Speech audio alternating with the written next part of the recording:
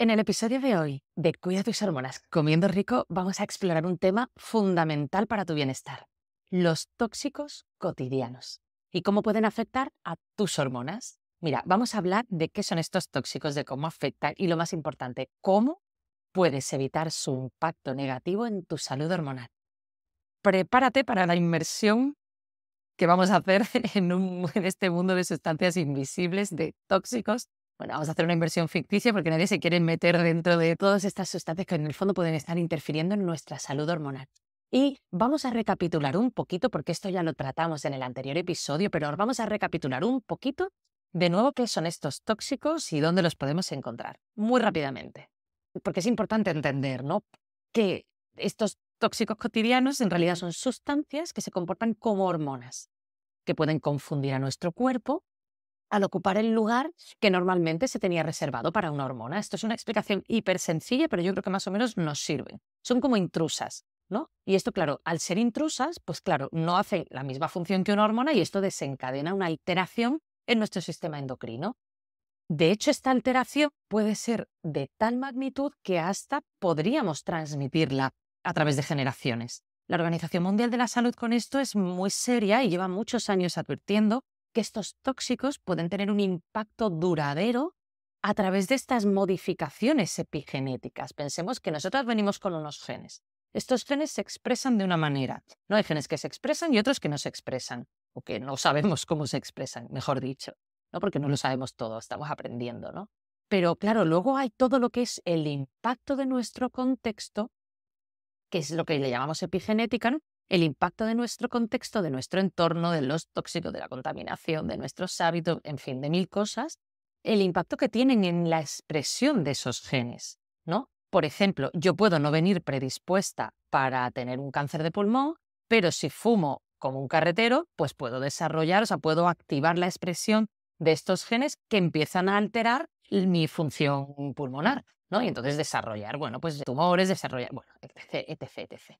Entonces, en el episodio anterior, por cierto, el tabaco es un disruptor endocrino, pero bueno, en el episodio anterior hablábamos de estos disruptores endocrinos, te explicaba un poquito cómo eran, no, bueno, cómo eran, me refiero que eran en concreto, y además te ponía un ejemplo, ¿no?, de una orquesta que tocaba pues una sinfonía vital, ¿no? Imaginamos que el cuerpo, bueno, pues todo este funcionamiento, todas estas danzas, ¿no?, que se producen de molécula para arriba, molécula para abajo, ¿no?, toda esta bioquímica nuestra que hace pues que sea posible la vida, ¿no?, era como una especie de sinfonía. Y estos disruptores endocrinos, yo te contaba, que eran como las notas discordantes que estaban interfiriendo en la melodía natural de nuestras hormonas, ¿no? Más o menos, yo te contaba esto y es un resumen resumido, pero para que se entendiera, ¿no?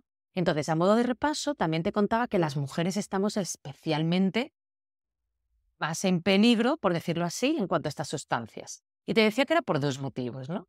Vale, el primero porque estos tóxicos son liposolubles, es decir, que sienten atracción por las grasas. Y como los cuerpos femeninos tienen más grasa que los cuerpos masculinos, pues aquí estamos como, por decirlo así, en riesgo. Luego había un segundo factor, y es que muchos de estos productos que se encuentran, estos tóxicos cotidianos que se encuentran en los productos de higiene femenina, como ya demostraron la doctora Enriqueta Barranco y el doctor Nicolás Sonea, vale, pues nosotras, aquí podríamos decir, claro, que nosotras estamos más expuestas a ellos. Pero bueno, no tanto a los herbicidas, pesticidas, etcétera, que aquí estamos expuestos todos, sino más bien a productos de cuidado personal, ¿no? Maquillajes, perfumes, tinte para el cabello, pinturas de uñas, de estas semipermanentes, todo este tipo de productos. Claro, esto es una suposición porque, claro, aquí este segundo punto evidentemente depende mucho de hábitos y costumbres personales. O sea, aquí no es tanto que seamos mujeres y seamos hombres, sino más bien de nuestros hábitos. Estas sustancias tienen afinidad por nuestros órganos sexuales, ¿no?, por nuestras glándulas, por estas fábricas de hormonas que regulan los niveles, ¿no?, nuestros niveles hormonales. Entonces, desde los ovarios, útero, ¿no?, etcétera, hasta la tiroides o las glándulas suprarrenales, nadie, ningún animal de este planeta escapa a su influencia. Eso sí, antes de agobiarnos, tenemos que recordar el alcance de estos tóxicos. Y sobre todo que el alcance de estos tóxicos, es decir, su impacto, ¿no?, Depende mucho de, por supuesto, de qué tóxico estamos hablando, o sea, de la naturaleza del disruptor, ¿no? No va a ser lo mismo, evidentemente, un desodorante que un herbicida, esto para que tampoco nos agobiemos infinito, pero al mismo tiempo también de nuestra sensibilidad individual, es decir, de la capacidad que tiene nuestro cuerpo para eliminarlos. Y aquí es donde yo me quiero centrar, porque es cierto que es inevitable cierto nivel de toxicidad, ¿no? En el mundo moderno. No es lo mismo, por supuesto, estar más expuesta por nuestro estilo de vida, por nuestro trabajo, porque vivo en una ciudad urbanizada, que si vivo en la montaña y tengo un trabajo pues más bien en contacto con la naturaleza. Pero sí que es verdad que algo que tendríamos que hacer es optimizar nuestros mecanismos de eliminación, además de todo lo que sea intentar impedir el mínimo posible la entrada de estos tóxicos a nuestro cuerpo. Si nosotras tenemos un estilo de vida donde ya minimizamos esta entrada porque pues hacemos un tipo de consumo más consciente o porque, pues yo qué sé, pues vivo en un entorno, ¿no? Ya he tomado unas decisiones y vivo en un entorno bastante natural, bien, pero puede ser que esto no sea suficiente. Si nosotras optimizamos las vías de eliminación, y sobre esto sí que podemos actuar, esto sí que depende 100% de nosotras, ¿no? Vamos a ayudar a nuestro cuerpo a hacer algo que ya está haciendo sin que le preguntemos. Nuestro cuerpo ya está intentando mantenernos vivas, nuestro cuerpo ya está intentando mantenernos saludables y nuestro cuerpo ya está intentando eliminar estas sustancias que se acumulan y rompen nuestro equilibrio. Entonces, centrándonos en esto, que es lo que yo quiero traerte en el episodio de hoy, tengo 3 estrategias para ti.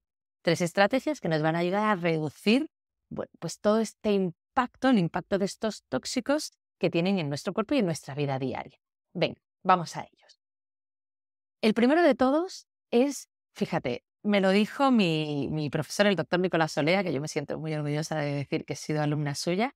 Vale, el doctor Nicolás Solea, recuerdo que en una de sus conferencias nos habló de esto y de repente fue como, ¡ah, Dios mío de mi vida! Obvio que es así. Y es que él nos dijo que deberíamos evitar todo lo que tiene que ver con el café takeaway y con los vasos desechables.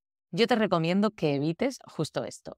Cuando vas a pedir un café, no lo pidas para llevar. Nunca, jamás de los jamases. No. ¿Por qué?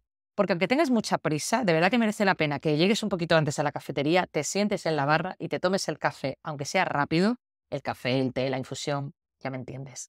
Aunque sea rápido, porque en esos vasos desechables que te ponen, y muchas veces te ponen en la misma cafetera de las cafeterías, si te fijas, te ponen el café en una tacita de porcelana y luego te hacen el trasvase. Pero a veces, para no gastar agua y no tener que estar lavando, ¿no? Y que el lavavajillas, digamos, se les llene demasiado, nos ponen este vasito desechable directamente en la salida de la cafetera. Esto es fatal, fatal, fatal y te voy a explicar por qué.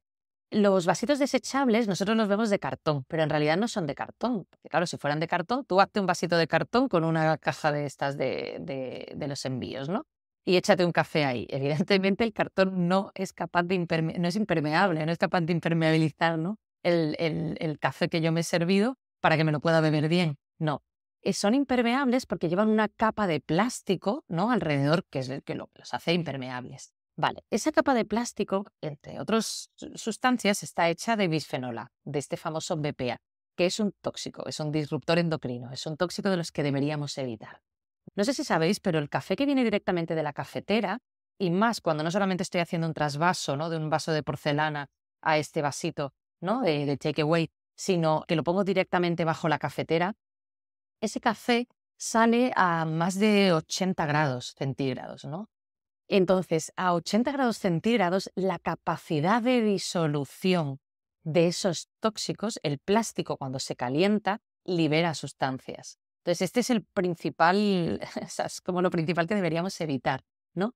Al liberar sustancias, ¿dónde manda esas sustancias, ese plástico? Bueno, pues parte va al propio envase, o sea, al interior del envase, al propio cartón, y mucha parte va al líquido, ¿no? Que sostiene ese, o sea, que está dentro de ese cartón. Eso quiere decir al café que nos vamos a beber. Entonces, cuando nosotros nos tomamos un café de estos en vasito desechable, este café es un café rico en bisfenol A, rico en disruptores endocrinos y rico en plásticos. ¿Qué es lo que podríamos hacer? Pues podemos, o bien, como te he dicho antes, sentarnos en la cafetería y tomármelo ahí, pues con un poquito más de tiempo, no hace falta correr todo el rato, o directamente llevarme yo mi vaso, ¿no? Existen vasos que son de porcelana, de estos con tapita, ¿no? De plástico de estos sin bisfenol A, pero el vasito, digamos, es de porcelana. Hay vasos que son de cristal, hay vasos que son de algún tipo de, o sea, de un plástico, vamos a decir así, pero que no es exactamente un plástico como al uso, que son libres de bisfenol A. O sea, hay opciones de tazas de estas. Si no puedo vivir sin este café y no puedo mm, mm, sentarme a tomarlo, pues tendríamos que optar por alguna de estas tazas y aquí podemos encontrar un montón de opciones. Pues esto, ¿no? Para intentar, pues por lo menos no hacernos este café rico en bisfenol A cada mañana o X veces al día, ¿vale? Entonces, esta sería la primera de las estrategias. La segunda va un poquito por el estilo, y es que nunca, jamás calientes alimentos en recipientes de plástico. Imagínate que vas a hacer calor en el fuego, evidentemente ya sabemos que no lo podemos hacer. En el horno no se nos va a ocurrir meter un plástico porque se derretiría en la bandeja. Pero ¿y qué pasa con el microondas? En los microondas muchas veces metemos nuestro tupper, ¿no? de plástico para calentarnos la comida. No lo hagas. Intenta evitarlo porque va a haber parte de ese envase, ¿no? de ese bisfenol, de esos tóxicos con los que han construido ese envase, que van a pasar a la comida. Entonces, todo lo que puedas evitar en este sentido, bienvenido será. Intenta, pues yo qué sé, si no tienes más remedio que utilizar el microondas, pues no pasa tampoco nada. Elige vidrio o cerámica, ¿no? Porque además ahora venden, es que, por ejemplo, nosotros en Europa que tenemos IKEA, ¿no? En IKEA venden muchísimos envases, muchísimos tuppers de vidrio para poder utilizarlos, ¿no? Para poder tapar, para poder calentar la comida. O si no, pues directamente cámbiatelo a un platito y caliéntalo en un platito. O sea, me refiero, hay maneras, ¿no? que tenemos, porque dices, ay, no, es que me pesa mucho si me tengo que llevar al trabajo el tupper de vidrio, es verdad que pesa mucho. Cierto, totalmente de acuerdo, que yo lo he llevado muchas veces y pesa un infierno. Pero pues podemos utilizar algún plato, sí que a lo mejor hay algunos trabajos donde podemos comer, pues podemos tener en nuestra taquilla un plato, un bol, algo así, donde cambiemos, hagamos el cambio, ¿no? de recipiente y calentemos ahí. O sea, hay maneras muy sencillitas para poder evitar esto. Otra cosa es si el tupper está en la nevera enfriándose. Hombre, preferiblemente si puede ser de vidrio o de cerámica, mejor, porque además en la nevera, que no lo tenemos que estar sosteniendo todo el rato, ¿no? y llevándolo a peso, pues aquí menos sentido tiene que lo metamos de plástico. Pero si aún así no podemos hacer la inversión, que tampoco es tanto dinero, pero bueno, no podemos comprar porque son los que tenemos, etcétera, etcétera, bueno, pues si están en frío no va a ser nunca lo mismo que si están en caliente. Por eso esta segunda de las estrategias era no calientes alimentos en recipientes de plástico, ¿vale? No tanto de no enfríes, sino no calientes. ¿Sí? Ok, venga, vamos con la tercera. Vale, pues la tercera sería que tengamos precaución con las botellas de agua. Mira, una cosa es que utilicemos botellas de agua, pues yo qué sé, porque vamos a ir a un evento, porque vamos a estar de viaje, pues porque vamos a ir a la montaña y yo qué sé, y pesa mucho la botella de vidrio o pesan mucho botellas de otros recipientes, ok. Pero si nosotras bebemos siempre agua embotellada, ojo con la manipulación de estas botellas, que es un poco a lo que voy. Es decir, si en el lugar donde tú compras el agua, por ejemplo, yo te pongo el ejemplo, ¿no? de la tiendecita que tengo aquí en mi casa. Yo tengo aquí una tiendecita aquí en casa, justo en mi calle. He observado, y de hecho esto ya lo he hablado con el casero, pero no hace mucho caso, he observado que ellos, por ejemplo, cuando reciben los pedidos, y entre tantos, ¿no? los pedidos de agua, lo que hacen es que pues, lo acumulan donde pueden. Entonces no siempre les cabe en el almacén, porque se ve que deben tener un almacén pequeñito, lo acumulan donde puede. Y donde pueden, el espacio más grande que tienen es al lado de las cámaras frigoríficas. Pero no en la zona, porque claro, no tiene mucho sentido enfriar el agua, ¿no? Si luego no la vas a vender fría. Ellos tienen, pues, digamos, la neverita donde tienen el agüita fría, que es la que venden, ¿no? A los turistas o a las personas que necesitan, yo que sé, que en verano quieren comprarse el agüita fresquita. No, me refiero a donde ellos meten los palés, ¿no? de botellas de agua emplastificadas, ¿no? Donde ellos la meten es en la zona, en concreto en esta tienda, en la zona donde están los motores de estas cámaras frigoríficas. Ese agua está siempre caliente, ¿no? Ese agua está embotellada y caliente. Claro, eso la gente que luego compra no lo sabe, ¿no? Nosotros no podemos saber como consumidores cómo se ha almacenado ese agua. Si el del camión, yo qué sé, pues ha estado aparcado cerca del sol y ese agua le ha estado dando el sol durante toda la mañana. O a lo mejor el repartidor no tiene tanto la culpa porque lo hace estupendamente, pero el que recibe, digamos, el agua, el de la tienda, bueno, pues ¿dónde almacena ese agua? Quizá la almacena en sitios donde hay mucho calor, donde hay, ¿no? Entonces, a esto es a lo que voy. O a veces nos pasa que nos dejamos una botella de agua en el coche un día de playa. Cuando vuelves de la playa, pues le ha estado dando el sol todo el rato, las temperaturas ya sabemos, ¿no? Que están los coches por dentro en verano, cuando lo aparcas al sol. Y luego a lo mejor, yo qué sé, al día siguiente tienes mucha sed, o ese agua te la llevas para casa porque te da pena, la botella está recién comprada, o yo qué sé, y te la refrescas un poquito y te la bebes. Es que da igual que luego la refresquemos o no la refresquemos, la cantidad que ha ido de ese plástico, ¿no?, al agua en ese momento ha sido tremenda. Entonces, ¿qué podemos hacer aquí? Pues intentar minimizar la cantidad de bebida en plásticos, e intentar buscar otras maneras. Yo, por ejemplo, una de las cosas que siempre recomiendo es un filtro, y que compremos un filtro bueno. A mí, por ejemplo, me gusta mucho, y lo diré siempre, los filtros de Alcanatur. Los filtros de Alcanatur, que de hecho tengo además un código de descuento para estos filtros. Si tú vas a la web de Alcanatur y pones Marta León, pues ahí tienes ya tu descuentito. Em, entonces, en estos filtros a mí me gustan porque tú puedes beber agua del grifo y te va a quitar no solamente metales pesados, etcétera, sino, bueno, una cantidad brutal de tóxicos, incluso bueno, de- hasta de sustancias que vienen, ¿no?, que están circulando en el agua, ¿no?, herbicidas, pesticidas, etcétera, ¿no?, trazas de estas sustancias. A mí me gusta muchísimo, además está avalada, ¿no?, esta empresa, pues el mismo doctor Nicolás Soler, el mismo equipo, ¿no?, ha hecho bastantes trabajos para mirar exactamente, ¿no?, que no haya tóxicos, que no haya disruptores endocrinos. Y este agua tenemos filtros para la ducha, para nuestro pelazo, tenemos filtros para, pues, la típica jarrita. Yo tengo, por ejemplo, una jarra, ¿no?, que es como la opción más económica. Una jarra de estas de agua, ¿no?, para ir utilizando. Y luego yo, por ejemplo, esta jarra, yo luego si necesito envasar en botellas y tal, siempre intento envasarlo en botellas de vidrio. Es verdad que la botella de vidrio en el bolso pesa más, pero afortunadamente en nuestros supermercados venden botellitas pequeñas, pues yo qué sé, la botellita de Perrier o la botellita de estas botellas de agua con gas, que todavía las venden en vidrio. Pues me llevo una botellita pequeña en el bolso y eso no ocupa, no es tan pesado. Que dices, vale, sí, Marta, pero esto igualmente, aunque sea tal, si yo que sé, tengo que viajar o tengo que tal, es más rollo. Pues efectivamente, es más rollo. Yo cuando voy a un aeropuerto, esto no me lo dejan pasar, obviamente, pues me compro una botella de agua luego en el aeropuerto, pero esto estamos hablando de momentos puntuales. Yo te estoy hablando de lo que es tu cotidiano, de lo que sí que puede cambiar tu epigenética. Entonces, aquí, sobre todo, te ofrecía estas tres estrategias. Primero, evitar el café y takeaway, tomártelo en tu tacita de porcelana como una reina mora, y si no puedes hacerlo, bueno, pues busquemos estos vasos, ¿no?, que sí que son un poquito más sostenibles, ¿no?, y además son reutilizables, no vamos a tanto desechar y tirar siempre, sobre todo, pues eso, para que cuando entre ese café caliente no estemos tomándonos una sopa de plástico. La segunda, no calentar, ¿no?, alimentos en estos recipientes de plástico, ¿no?, en microondas. Intentar, pues, cambiar los tuppers de casa, y si no puedo cambiar los tuppers de casa, pues cuando me vaya a poner la comida en el microondas, pasarla a un bol o a un platito de estos de cerámica normal, para así, pues, por lo menos no hacer esta transferencia. Y la tercera, ¿no?, cada vez que las botellas de agua están en exposición al calor, o bien porque la dejo en el coche en verano, o bien porque ya sé que el de la tienda de debajo de mi casa las almacena de esta manera, bueno, pues intentar tener ojito con estas botellitas de agua.